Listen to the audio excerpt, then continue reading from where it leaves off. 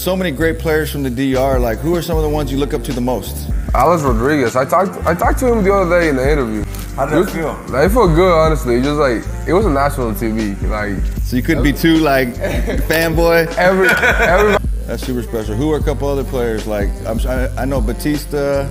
Bautista for sure. It was crazy. Like, he was my teammate in the Olympic team. Right.